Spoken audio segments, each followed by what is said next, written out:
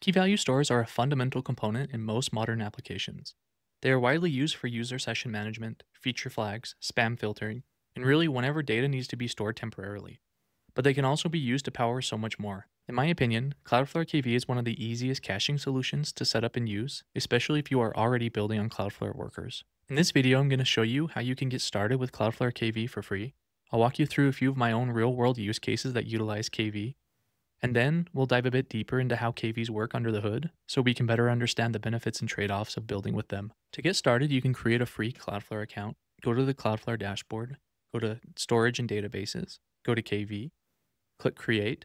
You can give your KV cache a name. Once you create it, you'll be able to access this ID. After getting access to this ID, you can head over to your wrangler.toml file or your wrangler.jsonc file and add that ID in the binding name in your KV spaces. If you're not familiar with this process, I have a video on how to deploy to Cloudflare Workers that goes into detail. From here, you can run the cf typegen command. This will generate the types, and then from there, you'll have access to your KV binding, which I've named cache, in the context of your request. Okay, let's get into a real-world project that's actually using KV on the back end. So I've been working on the SaaS product that helps local businesses increase the number of reviews that they get on Google. And many of these businesses have requested this feature for widgets to be embeddable on their website that show the reviews that they've gotten. So there's this cool little carousel feature, and there's this like widget pop-up that pops up at the bottom right side of the screen. And then it can be installed on a website by just embedding a script in the header of the site.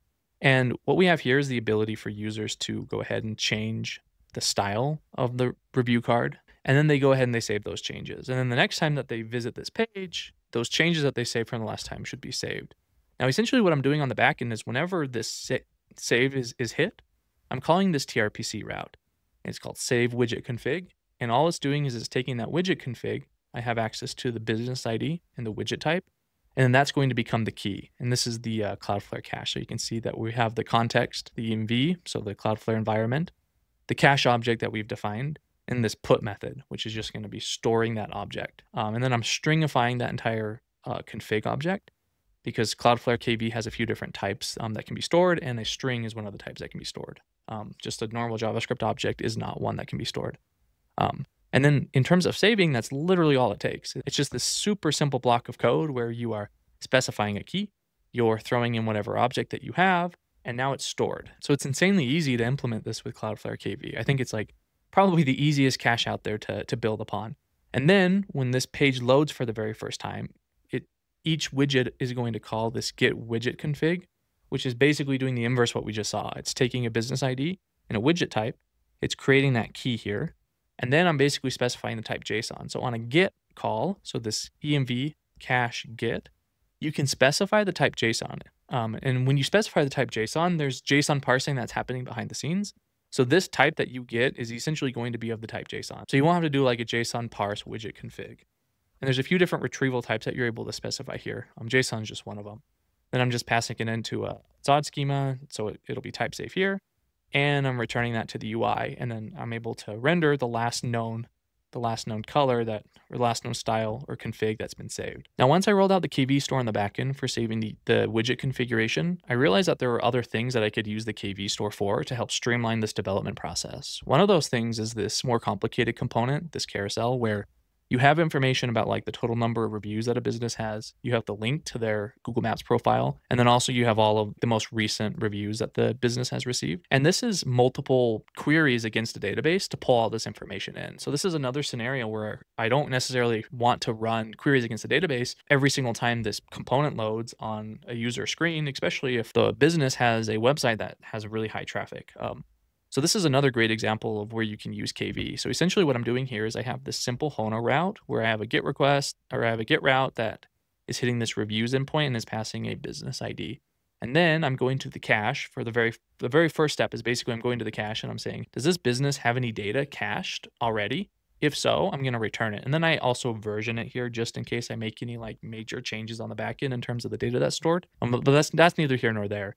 Essentially, so this is kind of the happy path where if a user hits this endpoint, there is data in the cache, it's simply returned to the UI, and then this operation is really quick. Like we're talking 60 milliseconds. It can be really, really fast, especially if the user is really close to the worker and the store that's being accessed on the back end. Now, if there is no data here, essentially what I'm doing here is I have 3 different queries that fire against a Postgres database, and these are all being made at the exact same time. This data is being returned, and I'm calling that reviews here. And then all I'm doing is I'm basically saying in the background, this execution CTX wait until is basically saying we're going to run this asynchronous task, which is a put. And notice specifically, I don't have a wait here. I'm not awaiting this operation because it's going to manage the IO of this for us on the back end, but I'm basically passing this put method where I'm storing based on the business the data that was just retrieved from the database. And then I'm passing this expiration TTL. TTL stands for total time to live of 5 hours. So basically what we're doing here is we're going to store this data in the KV store for 5 hours.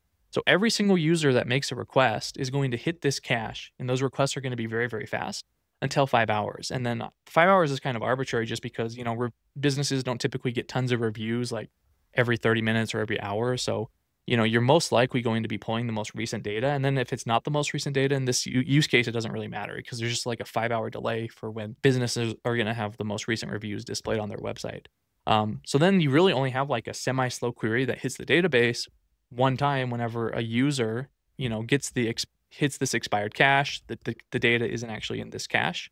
And then they have to go execute a query. But what's really cool about this execution context, wait until, is you're just telling the Cloudflare compute to say, hey, run this promise on the background, but then respond to the user. So while this operation is happening, while this put operation is happening, you've already issued this response to the user, and that data has already been delivered to the client. So they're able to see the most recent update, and they're not waiting for this to happen. So this is a pretty cool feature that Cloudflare has baked into their runtime, and I actually find myself using it more and more. I'm just noticing that there's scenarios where I want to loosely store this information in the background, and I want this operation to run after the request has been served. I don't want this to necessarily block what the user is going to see. All right, so the last example that I have of using KV stores in this project is a little bit unorthodox, but it's actually for these Google images that show up in the review card. Now, Google, they basically have this content URL that serves these static assets that you can use. You technically can use them, but what I noticed is when I would just basically pass in that image into the source tag, I couldn't fully rely on it. I started to get rate limited. I would be getting an error code that indicated that Google was blocking that request from being made from this specific domain. They probably do it just to protect their servers, and I don't know how many users are going to be using the widgets because it's going to be embedded on other people's websites, and I have no control over that traffic. So basically what I decided to do is I created a image proxy, which hits our endpoint and then passes the actual Google review image link as a query parameter. Now, basically what I'm doing here is the exact same pattern as what we've seen before is I'm taking that URL and I'm querying against the cache to see if we have an array buffer of that image in the cache already. If I do have it, I'm going to be setting some specific image related headers, and I'm going to be passing that information back to the client. And it is pretty cool that you can just specify you want an array buffer back, because that's one of the types that Cloudflare is able to store without doing any extra like pre-processing or transformation on that data structure. So now this is the happy path. If you hit the cache, you just return that back to the user. And if not, I'm just making a really simple fetch request to grab that image. This is the Google image. And then what I'm doing is I'm grabbing the array buffer from the response that I get. I'm going to be specifying those same headers. And then in the background of the request, I'm going to be saving that array buffer of the Google image. And one of the reasons why I do think it's okay to be storing these images in Cloudflare KV instead of like R2 or something is because that they're a predefined size. They're very small images, and it's nothing that's going to have any type of constraint on the KV store. And then I'm going to be setting a TTL for 2 days. So after 2 days, we're going to forget about that image. I don't want to be storing these images indefinitely.